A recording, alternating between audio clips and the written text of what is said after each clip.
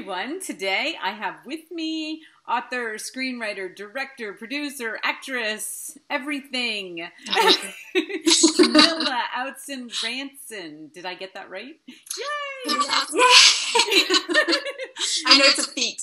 Yeah, but it's beautiful. So thank you so much for being here today. I have so much to talk to you about because you have done everything. And I don't think I've talked to anybody yet who has had and worn as many hats as you have. So it's really interesting to talk because you know every aspect of movie making and writing and and it's awesome, especially as a woman to be out there doing all these amazing things. And so, but let's start back how it all started. Like, which one was first? Well, I've always written ever since I was, I was little. I've always written. I've always kept, books and, letters to, a lot of dead people. And then I found movies, which sort of was my sort of escape. And I grew up in Denmark. I'm Danish born, and I lived in London a couple of times. And, I moved to London when I was a teenager to go to an acting school, not like an acting school, like a real drama school in London. And my parents were like, you can go if you get in, because they're like, you're never going to get in. And I got in. And so I did that. You are so beautiful.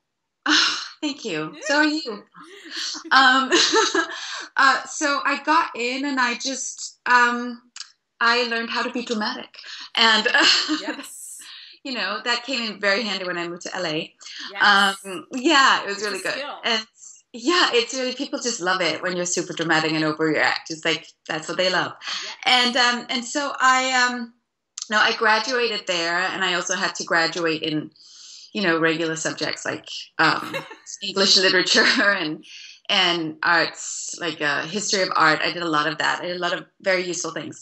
But I love the arts. I've always been just, it's funny because I love art and I also love business. And people always say they don't go together. And I don't know why they don't, because I just, it's like how we get it out there, the business of getting this out there. And I think a lot of artists underestimate that and underestimate themselves. I certainly have, in terms of, I only know how to do one thing. And clearly, and people always say, it's sort of like, master of none. And that might be very true, but it works for me, to do all these different things. Yeah, well, everybody likes to have that, say that you have that one thing. But I think when it comes to Hollywood, it's so much better to not. It's so much better to know the whole part of the industry, and lots of actors direct and produce now, and I don't think it used to be as much of a thing as it is now. But no, because when I first came out here and I was acting, and I won my green card in a green card lottery because it wasn't like I had any special skills, and it wasn't like they needed any more blonde actresses, so. When I came out here, the whole thing was like being a model actress. And I actually weirdly think those two don't go together at all. Like as much as, writer, actor, or, a business person or model. Like I think there are things that go together more, but for some reason they're, because it's about your face. So those two have been sort of slammed together, But since I've always been writing, I started writing very quickly, but it didn't occur to me that you could be a writer. I'd always been told like writers were like journalists were writers and that was it. And I'm a big reader. I've read my whole entire life. But I don't know why I didn't think I could be a writer, until, I got something optioned. So, yeah. So what was your very first, did you start off writing a script first? I've written a bunch of things over the years, and I wrote a script. I sort of outlined it with a friend. We were roommates, and then I wrote the script, and it was optioned by Stephen Daldry. That was my first experience. So I was like, this is how it's always going to be, you know, and so that was not the case. But it was very cool. And he was very nice. You know, he gave us the option back when he was doing, you know, the hours and other things, you know, busy winning Oscars. But it really inspired me. And it also, you know, Hollywood is very much about, like, what are you doing? What did you sell? What did you option? Which is, you know, useful because we have to make money. But I also really just love it. And I realized that, you know, my hobby had become my work and my work had become my hobby. And I don't hate it, you know, like I love what I do and I love escaping into it. And, you know, that's what I do. So I just continued because it was really my thing. And being an actor was, you know, I miss it, but just the thing of getting ready, going into an audition, I would get so nervous. I would get so nervous that, you know, and when I got a job, I almost wanted to fire myself off the job because I was so nervous. So writing gave me that thing of, like, I could create something and be creative and, you know, and talk to people about it, you know, and not have to do something else. I you know, I've never done that, so I can't only imagine how nerve-wracking going in for an audition, you know, I can't even imagine that. So it's so fun to create. And I was definitely one of those people who did much better working than auditioning. I think auditioning is like, can you hear my dogs? Okay, but it's okay. I will go, now they're howling. They don't howl the whole time though. They kind of get over it. They're so annoying. They've recently discovered howling, and it's so annoying. What are they? Are they little? What? Are they little? They're little, but they think they're wolves. I don't know. Can I take a moment? Okay, go ahead.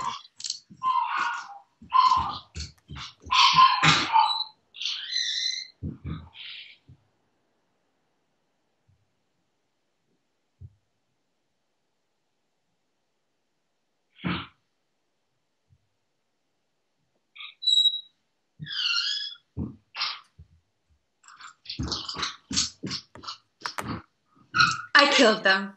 No, we'll see how that goes. We'll see how that goes. Oh my God. Well, no that's my glamorous life. So you said that you were a ghostwriter, like that. Yes. Oh my God, that was one of my first jobs. I had. I don't know. I think this person had become aware of my writing through my brother. I'm not, and he was sort of a. He was a sort of radio and TV personality out of Lebanon, I believe, and he's a psychiatrist. And he was writing a book on. He wanted to write like a book on terrorism and counterintelligence, and he like had read some of my writing on a blog that I had, and I'm just. I don't know how I got picked to write that because a lot of the things I do are like personal, like observing personal things and, you know, like comedic things and silly things that happen. I say silly because just insane, really. And so I ended up getting this job, and I was like, how is it possible that I'm writing this thing? And I tried to also fire myself off that job, but it wasn't that easy. So I ended up writing, which is I believe, a textbook at this point about terrorism and counterintelligence. Isn't that crazy? That's crazy. It is crazy but the thing I love about it is that, you know, every time you get a subject that you don't know about, and it also is that you learn so much, obviously, and also you learn about an aspect of yourself that you didn't know. And you know, it was very much about profiling and the newer, like what the newer types of terrorism is. And it was terrifying, but also so interesting because profiling is something that we all do all the time. And I was like, I really think women should be profilers because we can literally analyze and tear anything apart, which is kind of an amazing thing. We always get told that we're crazy and stuff, but it's actually an amazing thing. And because a woman can basically be like, well, he said hello. And you're like, how is it? You know? And so it taught me so much about that. And it was a great learning lesson, and it opened, so many avenues. And it also opened a lot of avenues of writing about things that I don't necessarily know about, and doing the research, which I love doing. So I wrote a script about in the in vitro business, and I got to scrub in and see that, done in the lab, and it was, it was a spiritual experience. It was unbelievable that I didn't expect that, and I wrote a script about adoption with a partner, and God, that opened a whole world, and so I love that. Mm-hmm. I love that it opens up worlds that, like, even if you live in a big city and you see a lot of things, you don't necessarily see, you certainly don't see everything, So, don't you think even like with texts, like somebody can say hello and you're like, what's wrong? They're like, yeah, I just said hello. I'm like, no, the way you said hello was just yeah. And then I read the other day that anybody who adds a period full stop at the end of a hello, that's actually aggressive. And I do that all the time, and I'm like, I'm an aggressive person when it comes to texting. I don't know. But I can definitely pick things apart on texting. It doesn't. So like talking is so much more. I used to say that about my mom. My mom, who is no longer with us, she could meet somebody and be like this, and walk away and I was like, how do you do that? Like she could read somebody just up and down, in a split second, I think there's a, I do think we have that female intuition. I just think a lot of us override it, like, we don't listen. That's probably back to the profiling. You start adding things that it couldn't be, and then you take them away, and then you add other, So I think a lot of us override it, but there is something. I think my mom is the same way. She can literally be like, I just don't like that person. And I'm like, please, can you not say it in English? And she's like, just say it. Can you just say it in Danish? And then we don't have to hear it. Leave it. It's a little bit of a useful language because it's not that many people speak. That's right. No kidding. How many people do? I'm Pennsylvania Dutch. Oh yeah. So, but it's not Danish. It's not, Well, it is very close. It's a very sort of close, proximity area of the world. Of the world, exactly. Yeah. The thing about ghostwriting, and I've talked to a couple of them, and a couple of people who have been ghostwriters, and I thought the one person put on Facebook a really cute little blurb. She said, for anybody who wonders what ghostwriters do, look at it this way: no celebrity has ever written their own book. Yeah. And I was like, really? Yeah, it's an amazing thing. Because you're like, wow, there've been a famous actors and actresses, and they're even writers. They're so amazing. That's what people think. Yeah, it's. I do think that it's. It's like finding somebody else's voice, and I think there are people who are incredibly talented at finding, somebody we really know. And then finding their voice and doing that, I think it's an incredible thing. I had to do it of something, quote unquote, drier, but I know some incredible ghostwriters, and the things that they've written, you would never put those two together. You would be like, that person wrote that person's book. Right. That's incredible. And you really have to, your ego has to be so out of it because you put so much work into a project and you don't get any credit for it. And you'll get paid, but you don't get credit for the writing, quote unquote. No, you don't get paid, and it is humbling in that way that, but you also have to, for me, it's always like somebody has the name and the face, and, then somebody else does the work. That is particularly a business, but it is funny to put together the two people, this is your voice and this is the person, and often they couldn't be more different, not even the same gender. Yeah, and one guy told me that he did ghostwriting because he would get nervous about his own stuff, but as soon as he's got somebody else's stuff, if they gave him half a script, he could finish it and hand it back to them. Like you said, because it takes the pressure off. Oh my God, what if I don't do this right? What if this word's wrong? What if this gets rejected? And he said, and then he's successful because there's no thinking about worrying about, am I going to sell it, or is it going to be good? Or, you know, he said for some reason it works that way. So I found that pretty that's a really good point. I hadn't thought of that, but that is a really good point, because it's the same thing as giving, when somebody asks you for advice and you just, you know, and you should, and then if you had to, you can't really do that for yourself. You can talk other people off a ledge, but you're like, I'm on the ledge, and I'm not, you know.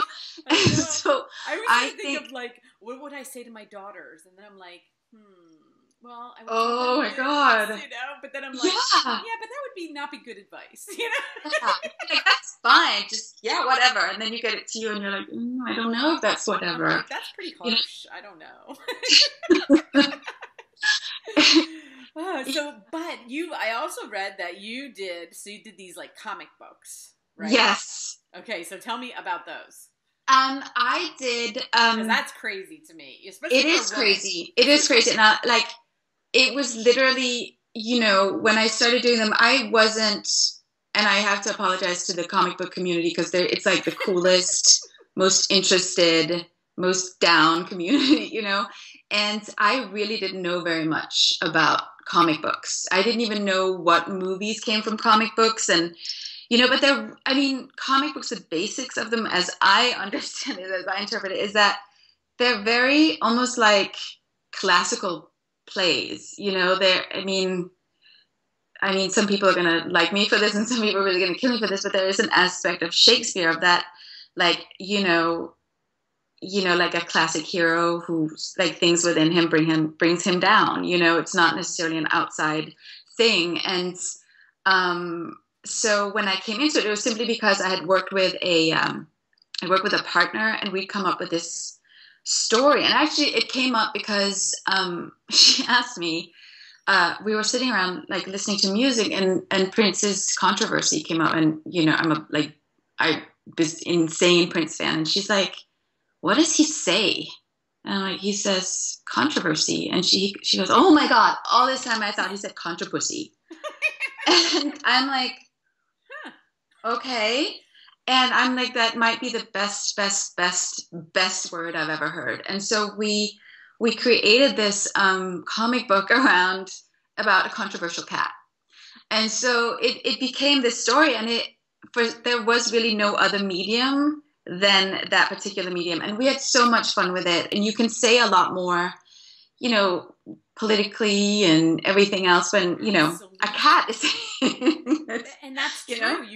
You absolutely can. I bet it was fun too. It was so fun. It was so fun. And also, like, none of us draw, you know, have any. So we had an artist work with us, and he was, watching him bring it to life was incredible. And when we went out to, you know, and signed and went to comic book stores, and after it was published by IDW, we, like, that community and those people are just the coolest people. And, you know, it's, I'm not saying anything about the movie industry, but it was really nice to just really connect with people. And it was very humbling, actually, to not understand a world like this and then just see it, like, completely open up, you know? So I have a lot of respect for that. Did you get to go to Comic-Con? We didn't go to Comic-Con, but we went to, like, every bookstore yeah. Because we were both acting at the time, so there were auditions. Right. I always thought it would be fun. You know, I've always seen it on TV, Comic-Con. It looks like the most fun place ever to go. You know, doesn't it look amazing? Yeah. It just looks like these, again, worlds colliding, and I love that. You know. Yeah. So it was really cool. It was really, really cool. Especially that you got it published and everything. That's very cool. Yeah, it was very cool. And then I did another one with that same artist, and it was just from a pilot that I had created, and it was just really. It was just really cool to work with somebody and see your vision come to life, and also see how you communicate a character, you know, and it's different from movies to comic books, you know.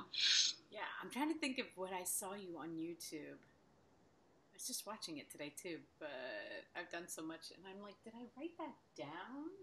But maybe you can tell me. I don't know. I always forget to Google myself.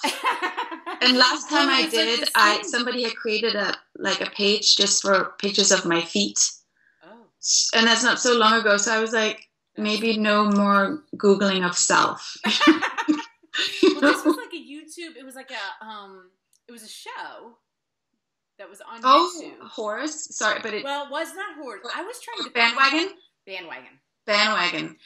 That's a great. I mean, I'm very proud of that one. What was that? Explain that to me, because I only got to look at it. It came about just sitting around with friends. I had a couple of friends sort of started talking about stuff, and then I obviously write, and so literally they're improvising, just saying things. We created a complete show, and we did it as a movie at first, and then we took a breather, and then eventually we're like, it was sort of the advent of web series, and which I love. I love all of that, because you can do a lot of things that you wouldn't necessarily like now it's completely common, but we got to really create this show and get a lot of eyes on it. It was really amazing. And then when we did that, we did a second season, which was really fun and bigger and better, and it was just and such an incredible group of actors. They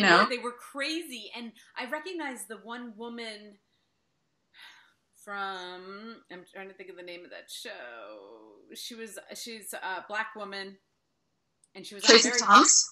Yeah, she was on a very popular show on TV, and I think Tracy Thomas was on Cold Case, but she was also in the original Rent, which It's not her. I know who that is. Yes, it's the other one. Yvette.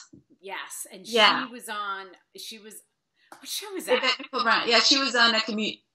She was on Community. Yeah. Community. Yes. Yeah. I love her.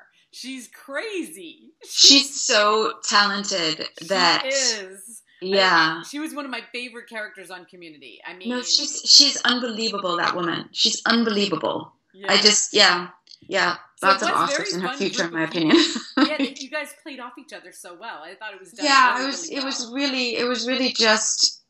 I mean, it was a lot of I feel like also luck and things coming together, and like a little sort of slice of both time and life, really. Yeah, and it was there. Yeah, and also everybody sort of got into the thing that you can create something and put it together, and it definitely.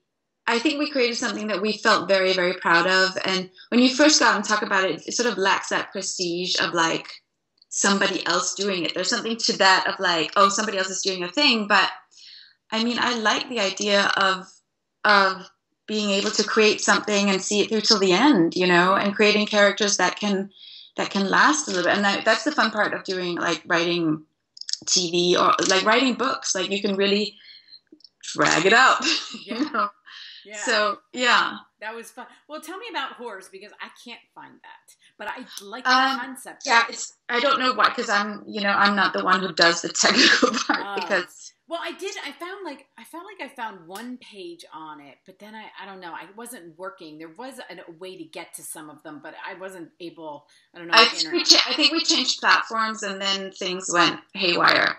But I'll ask people to put it up again. It was actually... That came about because it was, I think it was in the summer, and I wasn't pitching to TV as much as I would like. And so I was like, okay, I'll just, so I started writing my own thing, and it really came from, to be quite honest, it came from me having lived in a condo that I bought that had an HOA. And so, which I didn't really think about what that was. And it turns out that the HOA sort of ran the whole thing, and I got in hot water with it, because I was like, oh, we should just modernize our places, and they're like, that's not in I'm in one right now. I can't even plant. I want to make a garden, and I can't even do that. Yeah. And it's you're I promise my aesthetics are nice, and I'm not going to do anything crazy. And they were and I'm I want to redo the floors, and they're like, it's not in the manual. I'm like, okay. And so I had the manual, and it was literally a photocopied book, this thick, that I couldn't read because it was photocopied. And I'm like, is it online? Nope, it's not online. It's not. That's just not what we do. There were so many things in this, and like, I redid the floors then anyway, and I got in so much trouble, and I got fined. I was going to say, then they just fine you. Yes. And then there was a whole thing about, like, we need to come in and check your condo every, 2 minutes. And I was like, look, that's called trespassing, And, and I kept going, there's a difference between rules and the law. And I tend to abide by the law. Like, arbitrary rules are not my thing. And that became a whole thing. And I got fined and fined and fined. And so many odd things happened. And, people kept getting on the board in order to control something. And so in the end, I sold it because also the HOA ended up costing so much because the treasurer had stolen it. It was like, it was all this stuff. And then years later, I created this thing, I just started writing on something called the Homeowners Association Regency Supreme, which became HOARS. It's only dirty if you can't spell, So, but I love that concept of it. When I first said it out loud, I was like, interesting. Yeah. Homeowners, they kind of are. Like, it kind of was a really funny play on words. I like that. Yeah, because it's also so political, everything that went down there, it's, and it's something everybody can relate to. Everybody who's lived in that sort of situation. It's just, yes. You think you have your idea is the best, and so there are a lot of things but the whole thing was always like, it's not in the manual. I'm like, why don't we have recycling? They're like, it's not in the manual. Anything that wasn't invented in 1989, not recycling, but anything that didn't come up as a necessity was a necessity. And I kept going, can we change it? And they kept saying it costs $5,000. And, I was like, what does that mean? And it was about having to go to a lawyer and change it and all this stuff. And so all of that stuff ended up in the show. That's awesome. It's a great concept. And if you lived here, we have snow removal. We just had a huge blizzard. Okay. But it's like, oh no, you have to put your garbage cans over here when there's snow so that they don't get in the way of the truck when it's here. And it's like, I don't even know where to find that rule, but there's rule. I'm always breaking these rules. It is, sometimes I'm like, am I just not paying attention? And then again, I'm like, well, the law is, and they're like, well, the law, I clearly are outside of the law. Yeah, and I don't get plowed because my garbage cans were on the wrong side of the driveway. Like, really? That's what do they do? That's dangerous. That's dangerous. So now you're being punished and it's dangerous, but it doesn't matter because your garbage cans are on, that's the kind of stuff that makes me completely insane and then makes me laugh. Right. That's how I was. I was like, really? And every other neighbor though seems to know. They seem to know the rules. Yes. Yeah. Because I looked around and I was like, they all know. How do I not know? And how do they, I've lived here for a long time. Why? Yeah, that's the thing that I need an interpreter for things like that. Why is that? Because also I love when things look nice. I also do a lot of design and, I've built a couple of things recently and I like when things look nice and but I don't think, everybody doesn't need to build like I do or create what I do. That's the beauty of it. But, I understand you have something and you want it to look uniform, but why do the bushes have to be uniform? That's what. Why do they have to be? And my personality of bushes, and you get to have your bushes, and everybody can look a little bit different then. Yeah. Yeah, and just plow the street. And come pick up my garbage, please. Okay. It's just amazing. And then the fact that you pay for it just made me go. I think it's great that you did a show out of it, though. That's what I was like. I just got a real big chuckle out of it. So I'll have to look for it because I know it's a great concept. Yeah, no, it was really fun. And I got to do it with good friends. And, we did it so we could, every week we could have a guest star on, a name and stuff. And so I just asked my friends to come and do a guest star. And, again, actors are so generous, with their time and energy. And it was really cool, Aww. So, yeah. So what are you doing now?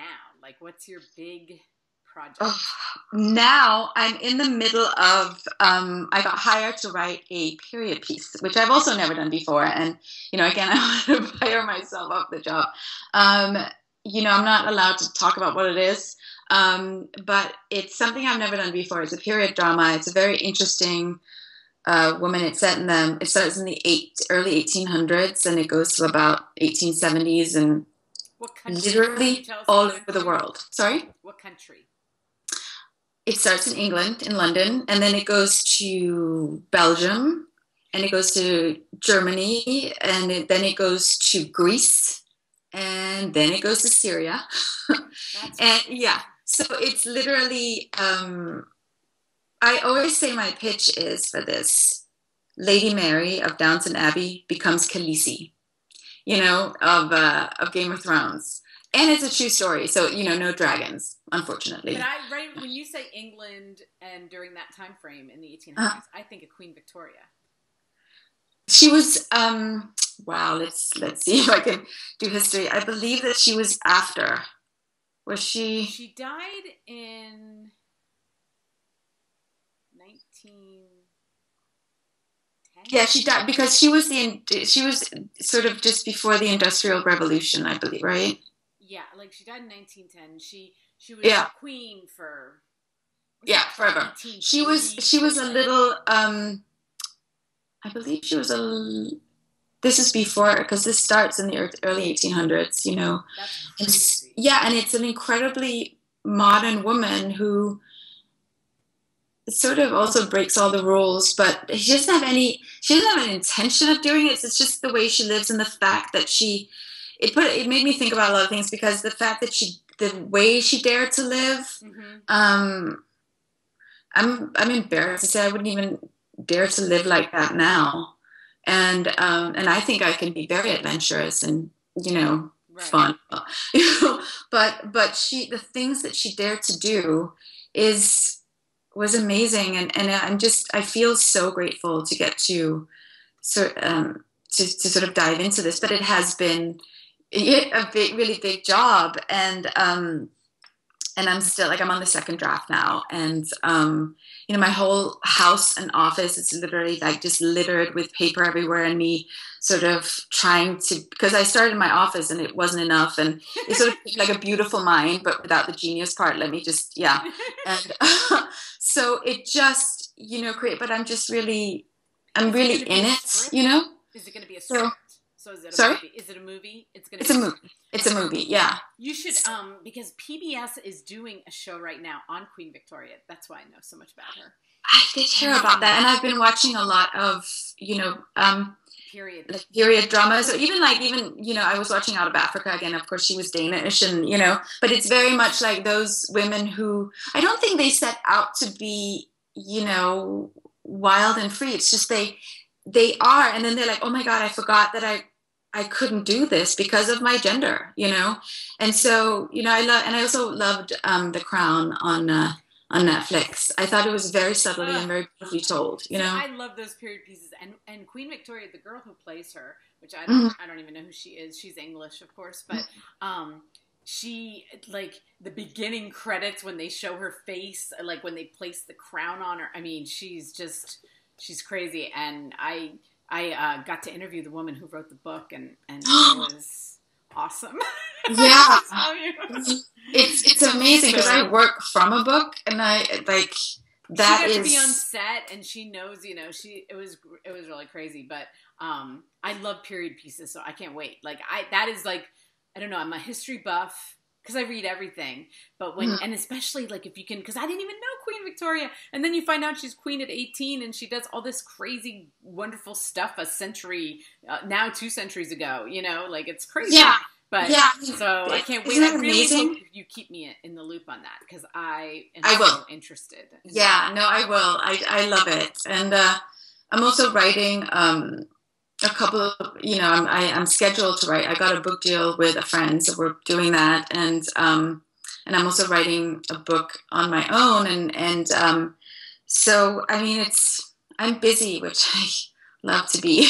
Yes. I really, I think work is the most exciting thing to do.